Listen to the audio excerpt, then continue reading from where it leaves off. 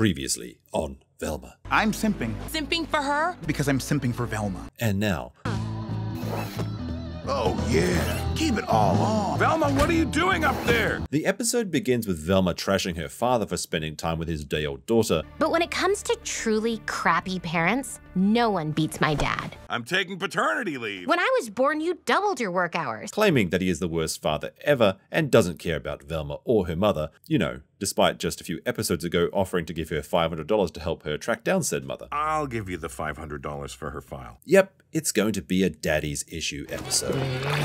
Kill me! Velma arrives at the principal's office to learn about mad female... You don't need to say female. ...scientist Edna Perdue, Norville's grandmother. Hey, do you mind? But don't let her push you around. You're your own man. When do you need me to have your pants mended by? Ugh, now. Damn, she really wore that crotch out. Great catch, Shaggy. As I was saying, We get this big lore dump on why brains are being stolen from people's bodies. talk to me about your mad scientist mother. Buckle up. Spill it. Okay, my mother, Dr. Edna Perdue, has discovered a way to keep the human brain alive outside of the body. Her work caught the attention of Army generals to spy on what he believed to be the biggest threat to the American way of life: meddling kids. What if war is like cool, man? Hypnosis. What if she could put a soldier's brain into the head of a meddling kid? Called the program the Special Covert Operations Brain Initiative, Scooby. You should feel bad. What did Scooby do? Tell them I hate them. My mom bricked up her secret lab in our basement and was committed to the Crystal Cove Insane Asylum. Playing God, removing brains? That's some white people shit. So I guess this is a Get Out reference, but I actually haven't seen that movie. Also, Get Out was written by a black man. I guess removing brains is just some white peepo shit. I can't stop laughing. Oh well. My mom disappeared after finding Dr. Perdue's journals. Could they be connected? You're actually a pretty good detective. No. She's done nothing in this show so far apart from wrongfully get Fred sent to jail since he was white. Fred's a rich white guy with a tiny dong who might kill someone because he has a tiny dong. The show finally acknowledges that Daphne is a minor, but no, not that kind, as she arrives to help out her parents steal all the crystals under the town. You're late, Daphne. But something sneaky is afoot. And now they're gonna pay. Everyone's gonna pay. What? For crystals. What? Everyone's gonna pay for crystals. What? This is Angelite. What? It treats anxiety, What? transmuting aberrant thoughts What? into productive cathexis. What? Bang it on your head real hard. Okay. No. Velma then awakens from her panic attack in the school infirmary. Now that Norville's getting some, he's no longer funny. Norville, why didn't you make me laugh? I tried. But look at this chart. Interesting that they put their sticker here when I've had to do this for them during the whole show. Ironic. So the principal won't tell her anything about the murders until she cures her PTSD, which is now her dad's fault. Because I have daddy issues. Gross. Speaking of dads, Shaggy's dad is white, which means it's time to make fun of him. My father is not a beta. I need a hand with some heavy lifting. We're helping your mom's old boyfriend move. No! Crazy! Velma gets some daddy-daughter time, and I can't make this shit up. They go to a strip club together. Oh my god, I totally didn't notice. Why? Can't a father and daughter just enjoy a nice meal at a strip club without it being awkward? No! Can we at least talk later? I have to stop my hallucinations. Hold that thought. I have to make some work calls. Well, then call me Ernest Shackleton, because I'm headed to a poll. You know, at times like this, I often call on Shackleton myself. Oh yeah, keep it all on. Better make that a double. Velma, what are you doing up there? But there are some scenes in this show that even whiskey can't save you from, as Velma gets up on the strip pole to get her father to notice her. I'm doing what every girl is doing up here. I'm just trying to get my dad's attention. Remember back in episode 2 when Velma was selling drugs and I was joking that she was actually going to start an OnlyFans? Remember when that sounded ridiculous? Velma, stop. Wait, why is Velma getting drunk with her dad? I like to think that since these are self-insert characters, they just forgot that Velma and the gang are all 15. I'm like substitute teacher level hungover. But with how sick some of the writing has been, I think we know the real reasons for all these scenes.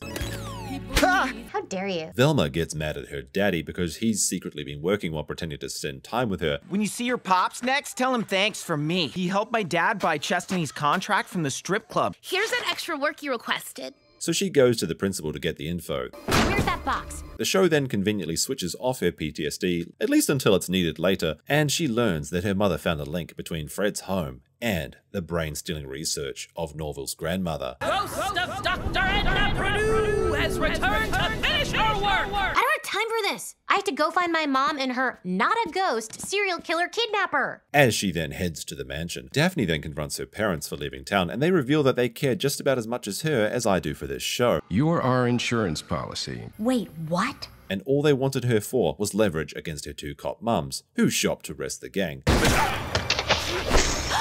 Yeah, you are sorry. We've been on to you since you busted out of jail and put a dude through our daughter's window. What's this? Brenda. Why does that name ring a bell? We're maybe not the best cops. Chestney, the stripper, almost convinces Fred to murder his father. Maybe one day he'll love you. Very girl not wrong. You want I help kill him? Yeah, let's do it. But then she runs away, faster than even my own Russian mail order bride did. Woohoo! I'm rich! Now Daddy will love me. Unfortunately for Shaggy, who is ignoring Gigi's calls to be less of a beta, A man answers his phone when he damn well feels like answering his phone. missed all her calls when she had an allergic reaction to a bee sting. My Gigi stepped on a bee. We went to the vet. I'm making her a get-well lemon cake. I'll get my zester. Ed almost dies because earlier in the episode, Velma used up all the EpiPens. The nurse only has one adrenaline shot left. Norville, what am I gonna do? It's really amazing how if Velma had been left to die, everyone else's lives would just be amazing. But oh well. Fred and Velma find the entrance to the secret cave, but then the wall collapses and kills them both. Wait! In my deepest fantasies, at least. Daphne's story then gets wrapped up with the information that her parents abandoned her and that the real parents that loved her all along were the lesbian cops. No, I know you stole me from them. Stole you? We took you. There's not going to be enough room for all the goods in Daphne. Aww. They abandoned me twice. Ooh, angel light. That cures anxiety. No. Velma's father then shows up to make the unquestionably wrong choice to save her from getting bricked.